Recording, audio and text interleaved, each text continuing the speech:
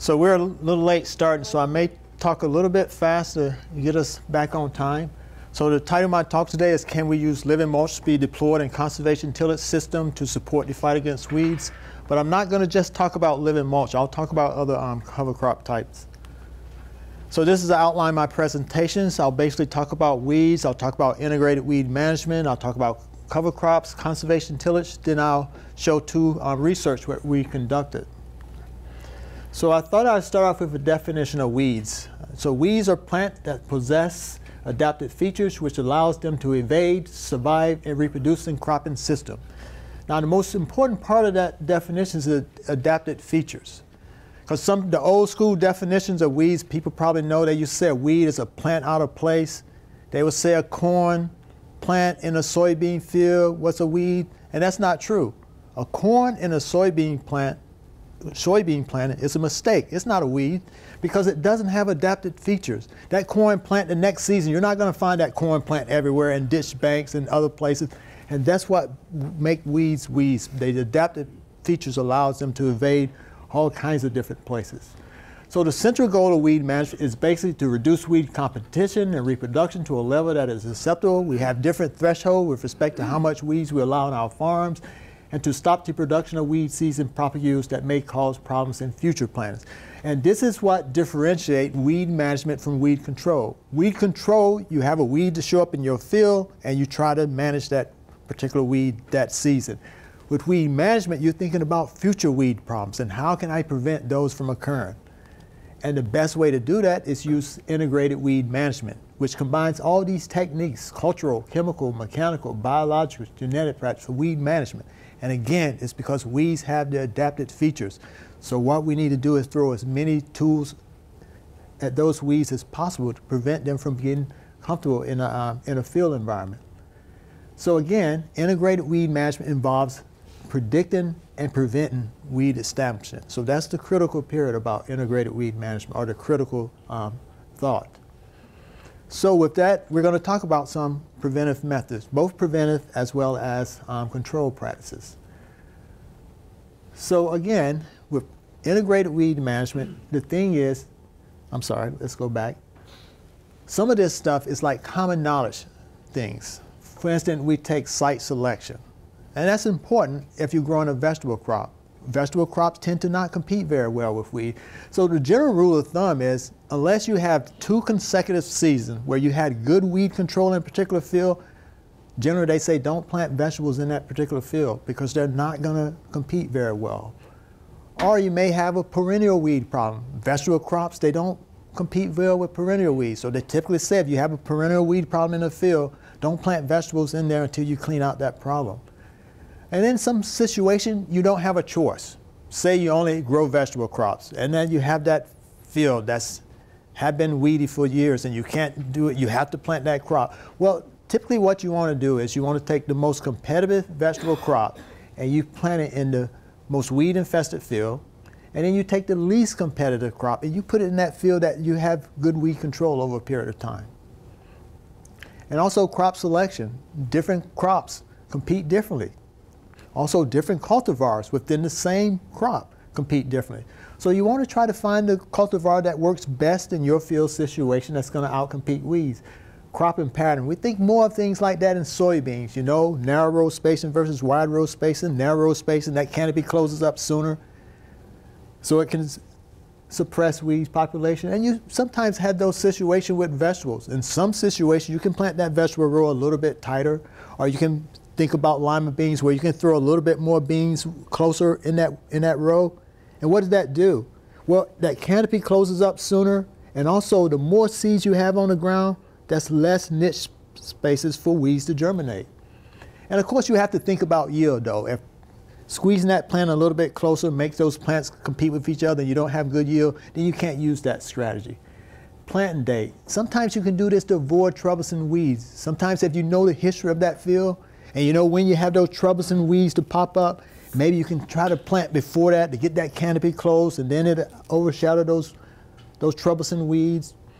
Or maybe you can take out those troublesome weeds before planting your crop. So knowing the history of the field, understand those weeds when they pop up, sometimes you can plant to go around that. And of course, crop health and vigor. And basically what we meant here is that if you have a vigorous growing crop, you want it to grow as vigorous as possible so it can compete with weeds. But if that crop has additional stress on it, for instance, we may have crops that have insects on it. They may not be at threshold level, but that's additional stress on the crop. And that additional stress on the crop, even if it's not at economic threshold damaging level, then that crop isn't going to compete as well with weeds. So you want to make sure that all other health-related issues of that crop is good. And then nutrient placement. The basic idea here is we want to fertilize the plant. We don't want to fertilize the weeds. So we think about broadcast application of fertilizer when you broadcast it versus ban it. When you ban it, you're giving it directly to that crop, the crop that needs it. When you broadcast it, then you're also feeding the weeds in places where the crop isn't going to take up that fertilizer, but the weeds are. And then also you have some weed seeds that are dormant, and they're going to remain dormant. But when you fertilize them, that nitrogen kicks in. Sometimes it kicks them out of that dormancy. So sometimes you can be helping to create a weed problem when you fertilize the weed seeds. And then planting technique. And this basically means direct seeding versus transplant. The downsides of transplant, it can be a more expensive process when you have to grow out those transplant. But the idea here, if you direct seed versus transplant, you increase that critical weed-free period. The critical weed-free period is the amount of time you have to manage those weeds or to manage the weeds in that particular system to make sure there's not a yield reduction. And with direct seeding, that critical weed-free period, it starts early when you have to worry about those weeds, and it extends a longer period of time, because with transplant, the canopy is going to close a little more faster, and also they're not going to immediately be competing with weeds. The transplant is going to be up before the weed seed starts germinating. And then the other thing is crop rotation. Now, crop rotation is the cornerstone of any pest management practice. It doesn't matter whether it's weeds, insects, or disease. But for weeds, it's a more elaborate process of this crop rotation. The whole idea is to keep the weeds off balance. Remember what I said? Weeds have adaptive features. So you have to keep changing up that system to keep them off balance. Because if you don't change up that system, then basically what happens is weeds are going to adapt to your management practice. And then you're going to have 1, 2, or 3 species of weed that do very well in that system because they found a niche. You keep doing that same practice, they found a niche that they can overcome. So again, crop rotation is an elaborate process in weed control. Well, things like alternating crops with different types of vegetation. So we have leafy crops such as lettuce, cabbage. We have bulb crops such as onions and garlics. Then we have root crops such as potatoes. You have fruit crops such as tomatoes and zucchini. You want to put all those in the rotation system. Again, keep those weeds guessing what's coming next. You alternate grass with dicots, things like maize with vegetables. Avoid succeeding crops of the same family, because sometimes you manage those similarly. So again, you're creating a niche that weeds can get used to. Alternate poor and high weed competitors. That means, again, we go back to that first thing I was saying. Say you have this field, and you say, you know what, I can grow onions in this field because there's not much weeds in this field. But what happens if you keep growing that poorly competitive crop over and over? Eventually, those weeds are going to take over. So you want to mix in a high competitive with poor competitive. And then you also want to avoid problematic weeds in specific crops. And this is the reason why this is a critical, is that there are some weeds that are so closely associated with that crop. Everything that you're doing to make that crop grow more vigorous, that weed needs it also, because they're so closely linked. So if you have a situation, maybe a solanaceous weed in a tomato crop, you want to avoid growing tomatoes in that field until you can get that weed under control.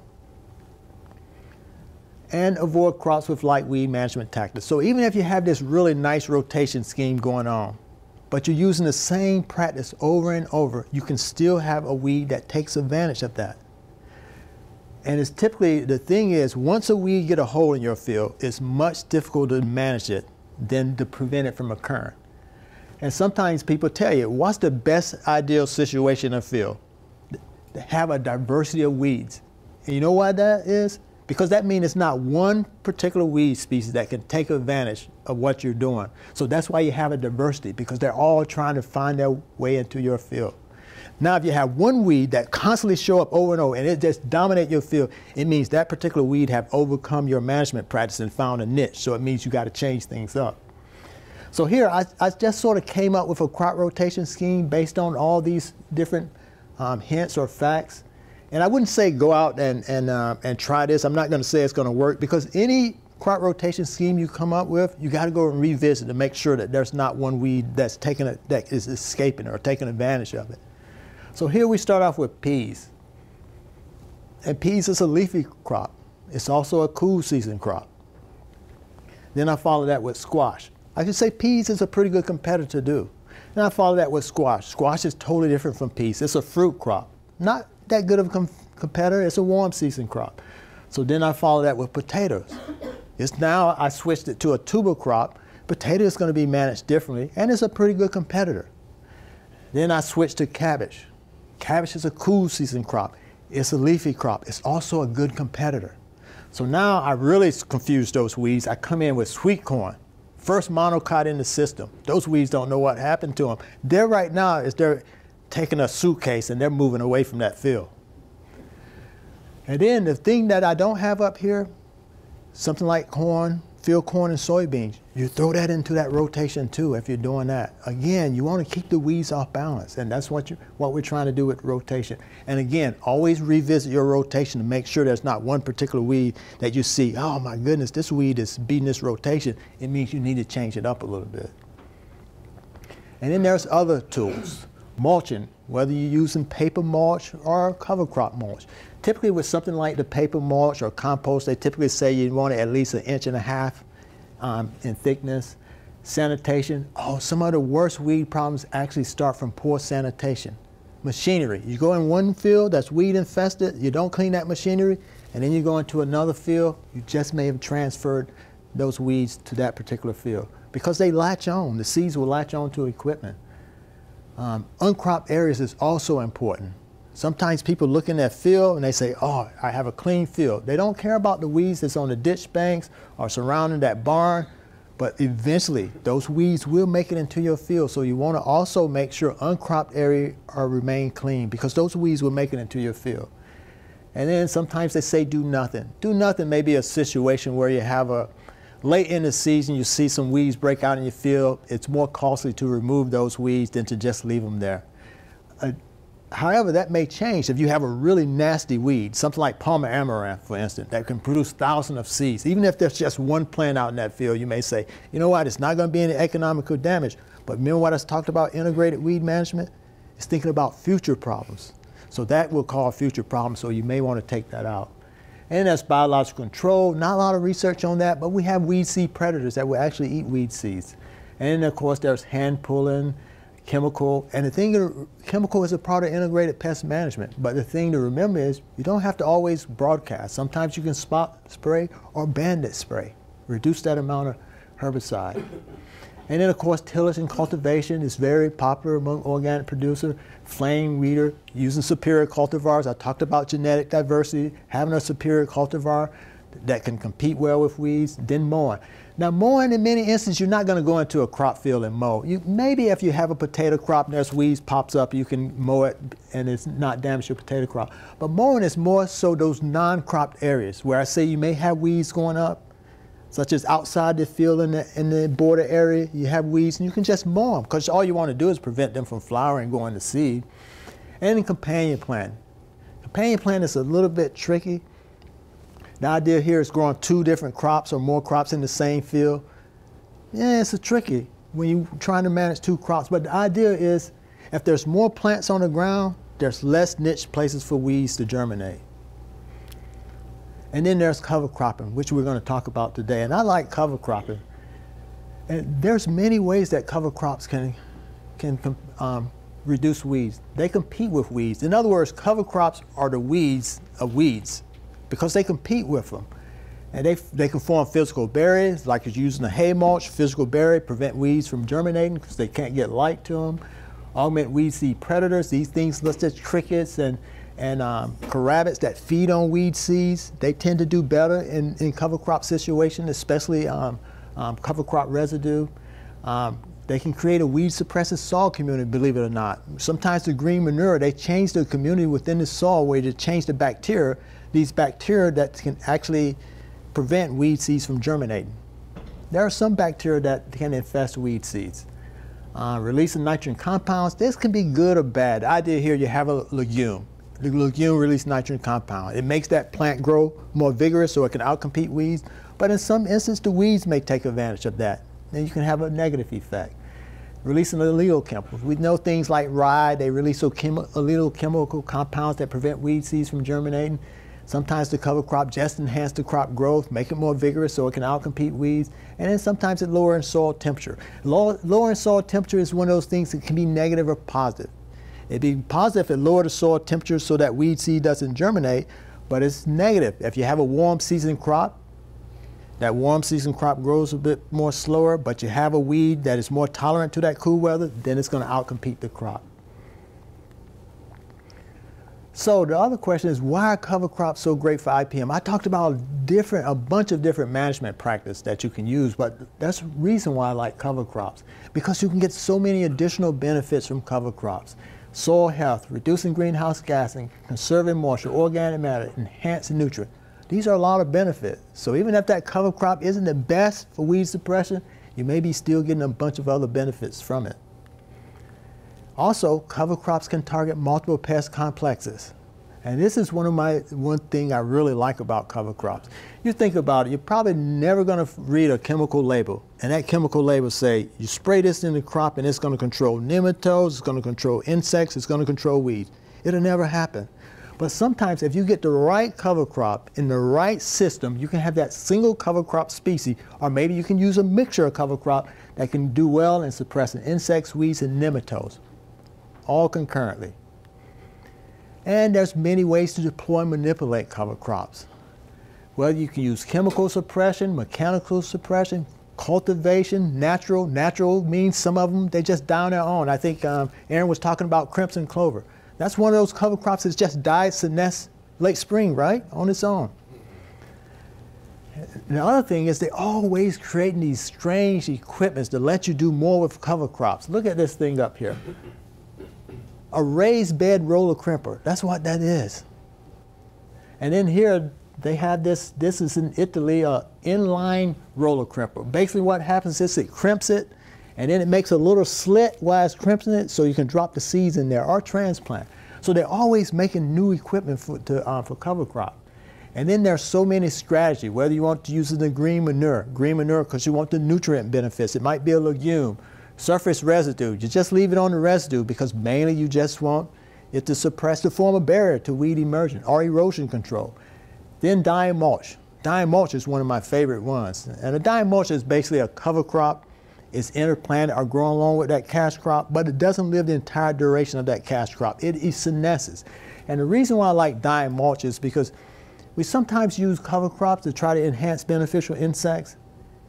And it works really well, but it's a sink. In other words, those beneficials stay in that cover crop and they don't go over to the cash crop.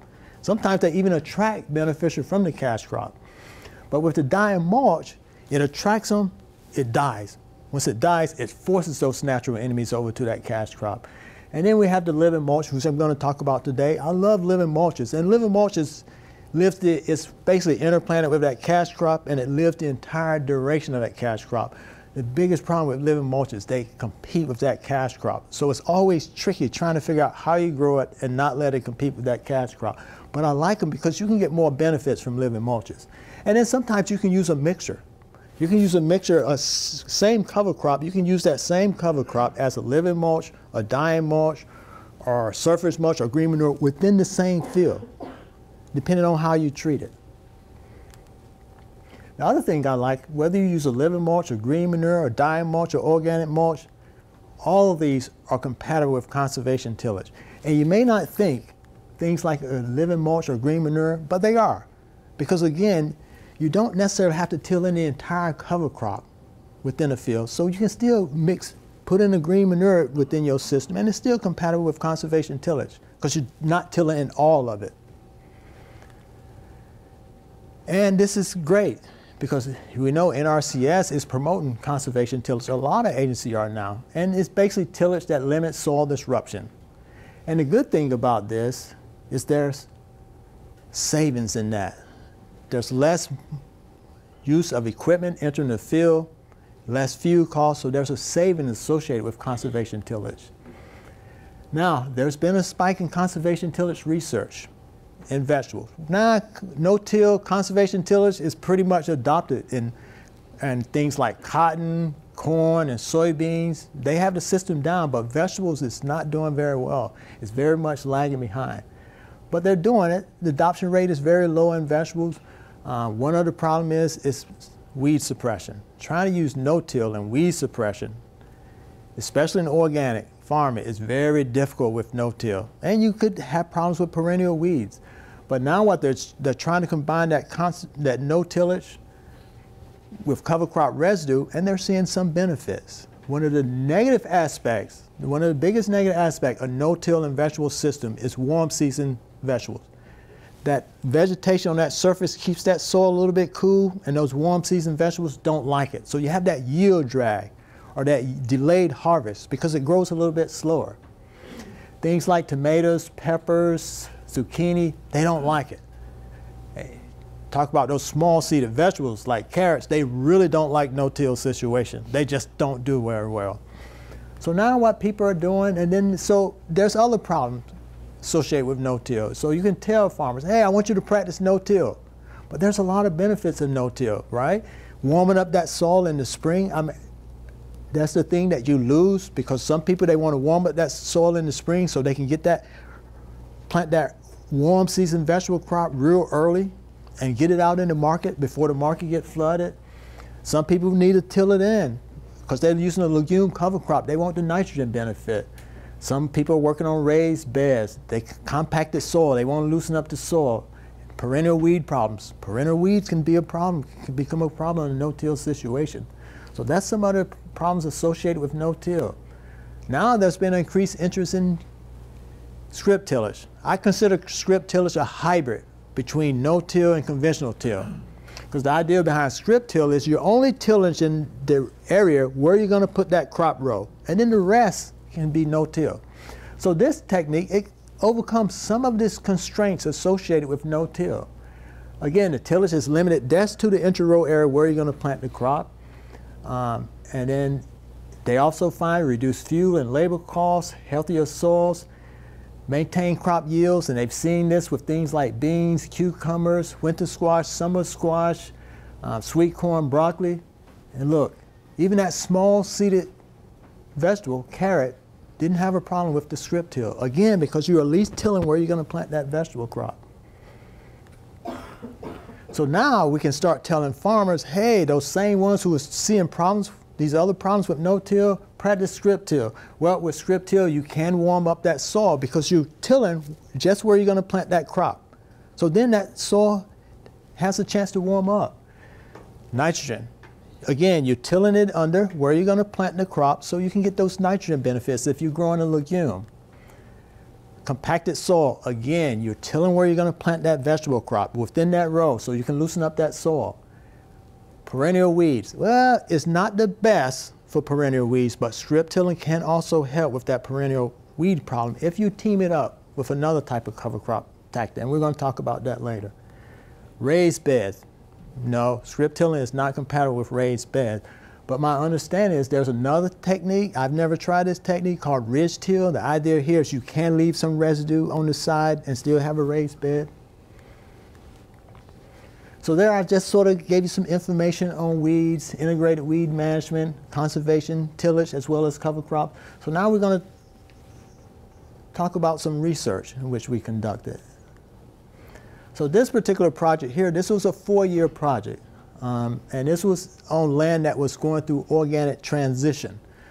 And it was a rotation of eggplant, sweet corn, then eggplant, and then sweet corn. So this particular was a multidisciplinary project. We were looking at everything from insects to greenhouse gas emission, a lot of things. But the data focuses on weeds, so we're going to just focus on those particular objectives. So this particular study, it had two conventional till practices. One was bare ground, where the field was cultivated in bare ground, and then another one was black plastic, where it was cultivated and then we used black plastic. And then we had two conservation tillage practices. One was no-till and the other was strip-till. Now all these particular treatments started out with this cover crop mixture of crimson clover, forage radish, and rye. But it was just before we planted the vegetable crop, we did different that distinguished how these treatments were different.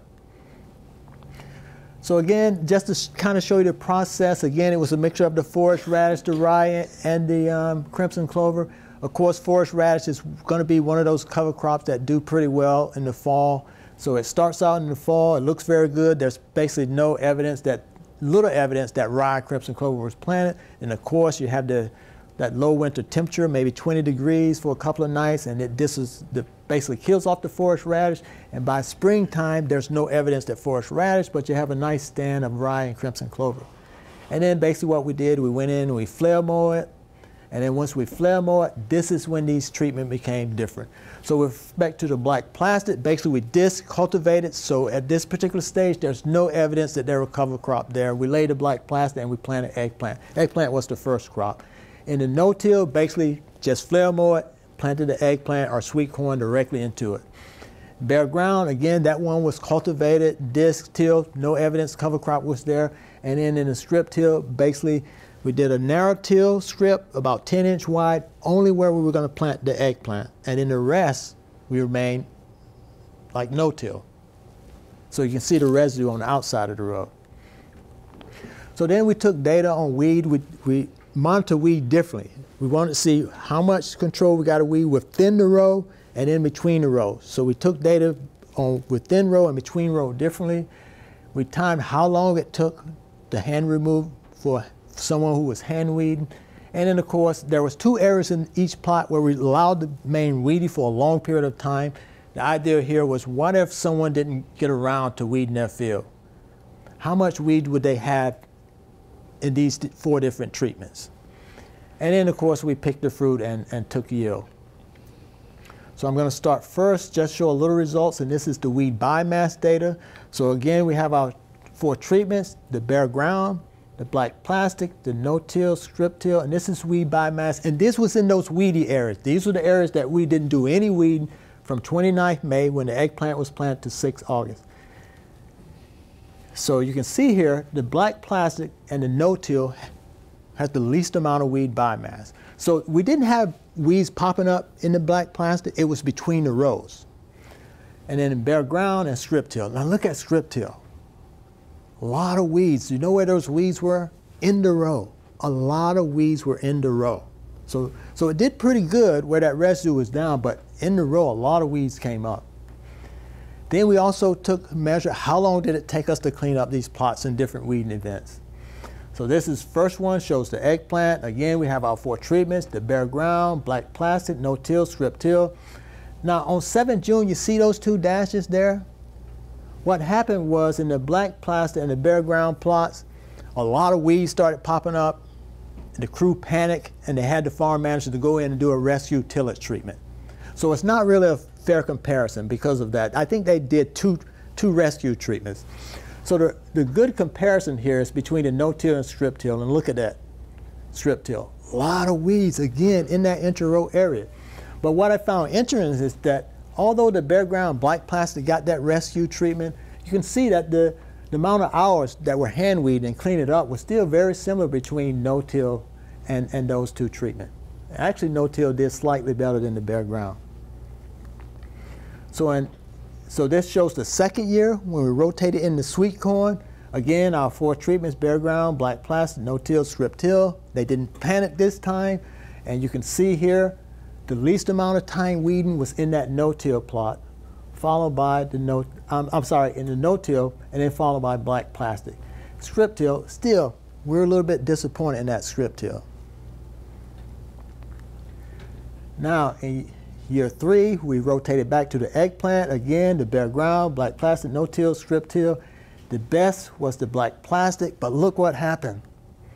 Look at that no-till. It fell apart during year 3. This was the best treatment up until year 3, but then it fell apart. Excuse me, I missed the that organic too, or did you spray it? No, all of this is on organic transition, so none of it has spray. It wasn't sprayed, they went in and tilled it. The no-till? Not the no-till, the bare ground and black plastic, the first year. The first year they went in, they tilled it because they felt the weeds were getting out of place and they didn't think they could handle it. Oh, okay. So no-till, no tillage and no-till. But what happened was the third year, you can look at no-till, and it did similar as bare ground, basically fell apart. So the question is, what happened? Well, there's probably a couple of things happening. Remember I talked about rotation, how important crop rotation is? Well, basically we follow a weak competitive crop with another weakly competitive crop. So that contributed to the problem. But the biggest problem was the acting farm manager at the time changed the seeding rate of that rye. So the reason why he did that, because when you use a flare mower and you have a lot of cover crop biomass, you have to drive that flare mower, that tractor really slow. So that farm manager, the acting farm manager say, was a little impatient. So he said, well, I'll take care of the problem. What I'll do is I'll reduce the seeding rate of that rye, then I can drive a little bit faster. The problem with that is it doesn't help. It doesn't work. The reason is because when you reduce the seeding rate of a grass cover crop, sometimes what happens is the individual plants will tiller more and they make up for that biomass. But what he did was, by reducing that seeding rate, there was less rice seed on the ground, which meant now there's more niche places for weeds to germinate. So that's what helped create that problem. Now, markable yield. Kind of what I predicted. Bare ground, black plastic, no-till. Look at that no-till. Significant lower yield. You remember I said one of the problems with no-till? Soil is cold, right? So those vegetables, warm season vegetables such as eggplant, didn't like that cold surface. So although it did really good in suppressing those weeds, it kept that soil surface cool, so the eggplant grew a little bit slower. So we got that yield drag. Did you take any soil samples to see how fast the crimson was releasing in each? The soil scientist, actually Gui is a soil scientist, so she did all of that. She did all of that. Actually, there's probably more soil data than there is other data, which is why we wanted her, to make sure that we weren't weakness on that aspect of it. So is it because the crimson wasn't releasing nitrogen as much too? Was that another reason for that low yield? It was, I would say it's mainly the cold soil, because all of them had that crimson clover mixture, yeah. So basically what we found from this 4-year study was that the weeds were greatest in bare ground when there was no cultivation, but we did have high weed density in the strip till, within the strip till row. We had lower weed density and no-till overall and black plastic below the mulch. In other words, we didn't have weeds popping up in that black plastic mulch. It was between the rows where the black plastic wasn't reaching. And then we found that plant growth was slower and yield was lower in no-till plots. Interesting, we did find the quality of eggplant was better in strip-till plots. Also, the sweet corn, like that strip-till plots, we had better yield of sweet corn in there. So the other thing I talked about earlier, where I said typically when you think about conservation tillage, there's a save, save. So what we did do, we monitored how many times equipment had to go into those different treatments versus the conventional till and the conservation till and no-till and strip-till. So let's just focus on this last one, activity after final harvest. What do we have to do after we harvest the crop to prepare to plant the cover crop? So if we look at the strip-till and no-till, basically we just mowed off the cover crop and the crop, and then we planted the cover crop. In the bare ground, they had to go 1 pass with a rototiller, 2 passes with a polymulcher, and then they planted the cover crop. So 4 steps, 4 times different machinery had to go into that field. And then with the black plastic, of course, the black plastic had to remove, then they had to go 2 passes with the rototiller, 2 passes with the polymulcher, and then they planted the cover crop. So 6 steps. Now this may change depending on the equipment that the farm has. For this particular research station, with the equipment they had, this is how many times they had to go into that field to prepare it just to plant the cover crop. So again, this is cost savings when you reduce the number of times you have to go in that field. So basically what we would say is that the characteristic of the cover crop residue is key for managing weeds in no-till and strip-till situation. Basically, the more biomass you have, the higher CDN ratio you have, probably the better weed suppression you're going to get. Also, we think we would have got better weed suppression in that strip till and no-till plot if we use something like a crimper roller and an undercutter. So I like the flare mower because what the flare mower does, it cuts those little cover crops in pieces and it spreads them out real nice and evenly all over the surface, but they are in smaller pieces. So it means they're gonna break down much faster.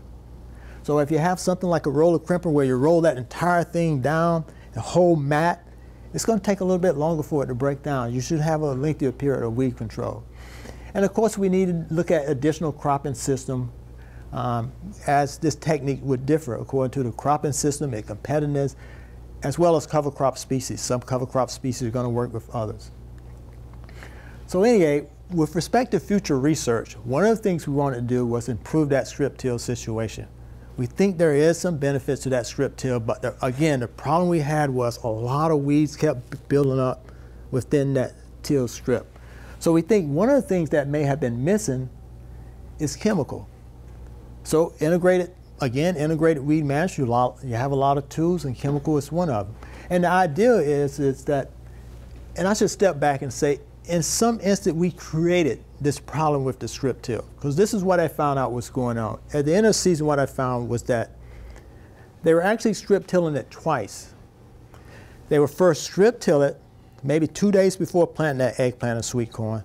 They throw down the fertilizer, and then they go in and strip till again to till in that fertilizer, and then they planted the eggplant. So remember the first rule of thumb I said you don't do? You don't feed the weeds. Basically, that's what we were doing. We were feeding the weeds. We till it, we disturb the soil. So when you disturb the soil, basically we stirred up a weed seed bed and we're gonna force germination. Not only that, then we threw down fertilizer. So even some of those that weren't dormant, we had those to come up. So we were feeding the weeds before we actually planted the crop. So the idea was we don't do that in the future. If you want to do that situation, you strip till, you plant your crop, and then you ban the fertilizer so that the crop is more likely to uptake it before the weeds get to it. But we thought we could take advantage of that weed flush. So the idea is we go in and we strip till maybe 3 weeks before planting the cover crop. I'm sorry, 3 weeks before planting the crop. So what's going to happen? We're going to get a nice weed flush. And then what we can go in and do is, once we get that nice weed flush, then we go in and do a banded herbicide spray. Now, organic herbicides are expensive. It's just not economically feasible to broadcast organic herbicides in the entire field. But if we can limit it to this 10-inch strip, we can probably reduce the amount of spray that we need by 80% and maybe make it affordable.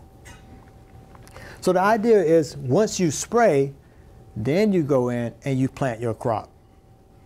So if you plant that crop with limited soil disturbances, you may not get that second weed flush, if you're lucky.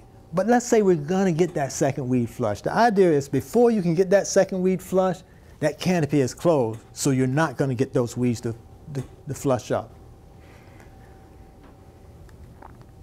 And then the second thing is use a living mulch.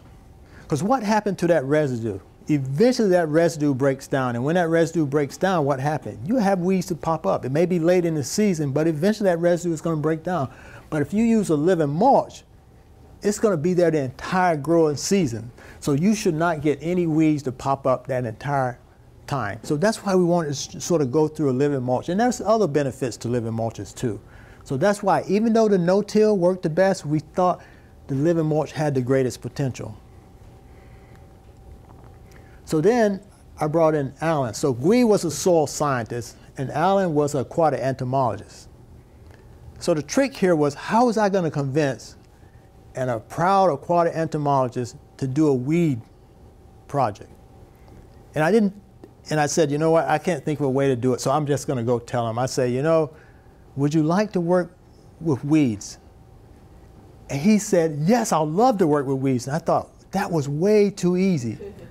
Way too easy. And then I found out why. He was thinking about a different weed. So by the time he realized what I was talking about, it was too late. But he did start to enjoy learning about weeds. So again, this was another one of those multidisciplinary studies, but we're going to focus mostly on the weed aspect. And it was pretty much the same agenda to look at weed density and biomass, time spent hand weeding and yield. So here we set up 4 treatments. One, we stick with the conventional till. Again, we went with the no-till. And then we looked at two different strip and till methods. One was the strip till, where we used a roller crimper, and then the one was the strip tilling with the living mulch. So the first three treatments, we started out with a crimson clover and rye cover crop mix. And we used this seed rate, this 8 and 67 pounds per acre. The reason why we chose that rate is because this is acceptable by the Maryland cover crop program. So in other words, you can plant at this rate and you can still get the cost share money. And then here we went with the red clover. So we wanted to look at working with that living mulch. So basically this is what the treatment looked like. With respect to the no-till, basically again, that was the crimson clover and rye. We basically flail mowed that cover crop, and then we planted the peppers directly into that residue. With the conventional till, basically they rototill it a couple of times. So in the end, there was very little evidence of any cover crop residue on the surface. And then the strip till roller crimp, basically what they did was they rolled that rye and crimson clover, and then they went in with the strip tiller to make the rows. Now the one thing you see that little green area in there? That's because the crimson clover reseeded itself. So it's not a living mulch, the crimson clover reseeded itself, and that's why you see some green in between the pepper plants. And then in the strip till living mulch, basically what we did was we went in with the strip till those rows where we're going to plant the pepper plants, and then we went in and we mowed the red clover. And basically we mowed it to try to eliminate competition. So then we looked at time. I'm just going to show data from time spent hand weeding as well as marketable yield. And this study was just completed last summer, so some of that data is still being analyzed. But we're going to start off with the mean time spent hand weeding. A lot of time was spent hand weeding, more than it should have been. But look at that strip till living mulch. The interrow area, which is the area between the pepper rows, the interrow areas, which is the amount of weeds within the row, we can see that by using the living mulch, we were able to reduce the amount of time that were dedicated to hand weeding. Now, one of the problems is, what I found is, I was trying to find out why did the no-till do so terrible? It shouldn't have done that terrible. And I asked Alan, and basically what he told me was that the reason why they did very well in conventional till is because they used hand hoeing, and they were able to do it really fast.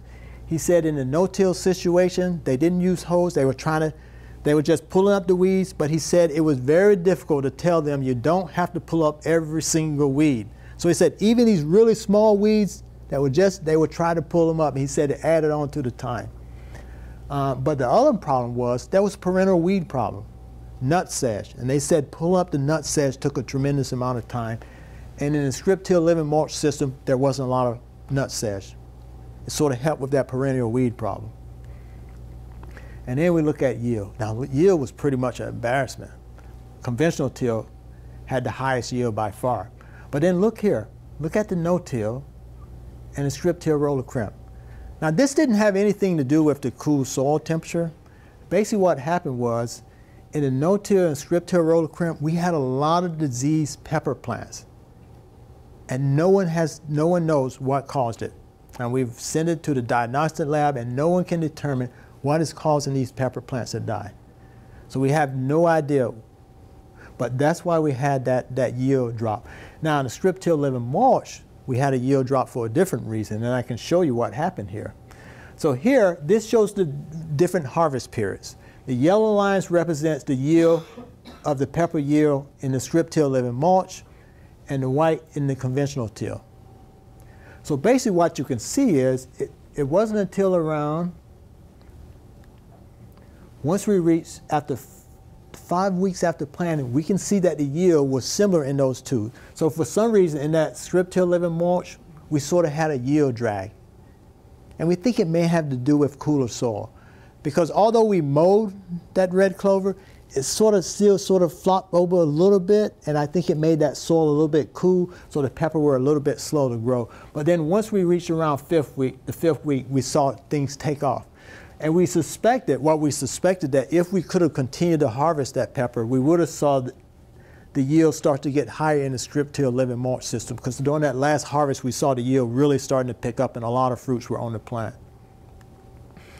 So in summary, what we found was there's a higher proportion of perennial weeds in the no-till and strip-till roller crimp plots.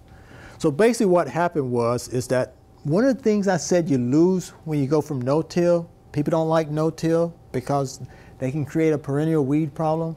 But the idea here is in the strip-till living mulch system, the reason why we didn't have that perennial weed problem is because we had that living mulch in between the peppers, right? So that means that weed couldn't develop. And we did till where the pepper plants were planted. So so we took those perennial weeds out there before planting the peppers.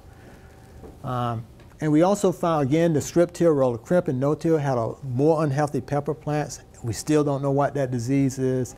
And the strip-till living mulch had the cleanest fruits, especially after rain events. So we noticed that there was less time once we picked the fruit, there was less time having to clean the fruit in the strip-till living mulch. And that's probably less splashing of dirt on the pepper fruit. We found the yield was greatest in conventional till. And then again, we think the early competition in the strip-till living mulch added to that yield drag that we saw in that treatment. So we think that there's a couple of things we can do to eliminate that problem. One is widen that strip-till. So there's more soil to heat up there, and there's less overlap of that red clover. Other thing is using a rotary mower may be used to reduce early season competition. In other words, we use a rotary mower, but maybe we have to make it even shorter, make that living mulch or that red clover even shorter so that it doesn't compete well. But I think widening that strip is probably the best. Again, because that strip till that we make is only 10-inch wide. So I think we maybe need to widen out to something like 16 inches. And then I think there's less likely that red clover is going to compete. So then I go to the question again. This was the question at the beginning. Can living mulch be deployed into conservation tillage systems to support the fight against weeds? And I think, yes, they can. They're very tricky. We have to figure out that competition thing, but I think we can. But what I wouldn't say is I would never tell anyone to, yeah, go out and plant your vegetable into a living mulch and you're going to have good weed control, because we can only tell that value once we test it. And with that, just acknowledge some of the funding agencies, and if you have any questions, I can try to address those. Cerruti, have you done anything with summer covers? As an example, between peas and you're going to come back in the fall with cabbage after you harvest peas, putting in a cover to see have any impact? We've only used summer cover crops when we're going to rest the field because the field had a really bad weed. So sometimes what they tell you, if you have they say if you have a field that has a terrible weed infestation, you grow a forage crop on it for a long time. But what we said, well, let's try to work with a cover crop that we can grow the entire season. So we did a mixture of sun hemp and buckwheat. And we use it like a perennial system, because once you plant that sun hemp, it goes the entire season. The buckwheat, of course, it dies, but then it reseeds itself. But it serves as a very good nursery crop for the sun hemp. So sun hemp is a little bit slower, but we plant the buckwheat because it's real fast, but the sun hemp doesn't mind, so it comes up. And then as the buckwheat senesces, there's no chance for the weeds to come up because now the sun hemp is up there. So we have used summer cover crops mainly for resting, sort of using it as a false forage crop. But not between two? A dye mulch, we used a dye mulch, but never a summer cover crop. At least not in Maryland, I haven't. Just curious. But it would be like using it as a companion plant, the same idea. So what you're saying is legitimate. Have you had any luck with sun hemp, like before, say, fall planted green beans for fall harvest, like early August planted? Can you get enough mass out of the sun hemp? Yeah, definitely. In May, or is it just too early? No, that's not too early. Okay. Actually, I should go back to your question. Actually, I'm sorry, we did. I forgot about sun hemp. We planted sun hemp as a summer cover crop with summer squash. And we did that for a couple of reasons.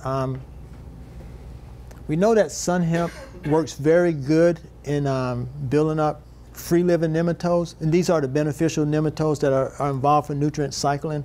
So we were looking at nematode population, but we also looked at how intercropping it impact cucumber beetle population. So we did use it as a summer cover crop in that instant. What we found most interesting about the sun hemp in that case is sun hemp is known to increase the beneficial organism below the soil, but it only does it for a short period of time and then it disappears. So we had a nematologist who we were collaborating in Hawaii, and she said, why don't you do a combination of sun hemp and an organic fertilizer, which we used chicken manure. So we did a comparison between sun hemp and chicken manure, just sun hemp alone, and then sun hemp and a synthetic fertilizer. And what we found was that the mixture of the sun hemp and the chicken manure enhanced, we had those beneficial free-living nematodes the entire cycle of that zucchini crop. And of course it's good because sun hemp is allelopathic to, if you till it under, to some other plant parasitic nematodes. Between the strip till and the bare ground, do you know what the temperature differential was there? Between at planting? Possibly the soil scientists took those measurements, but I don't have them.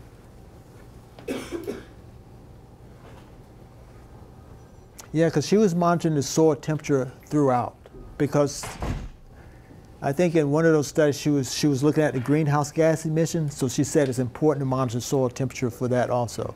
And I should mention, with respect to greenhouse gas, what we found was you get the greatest amount of emission from the plots with black plastic, followed by conventional till, followed by the strip till, and the least amount of greenhouse gas emission was from the no-till plots. Thank you. Mm-hmm.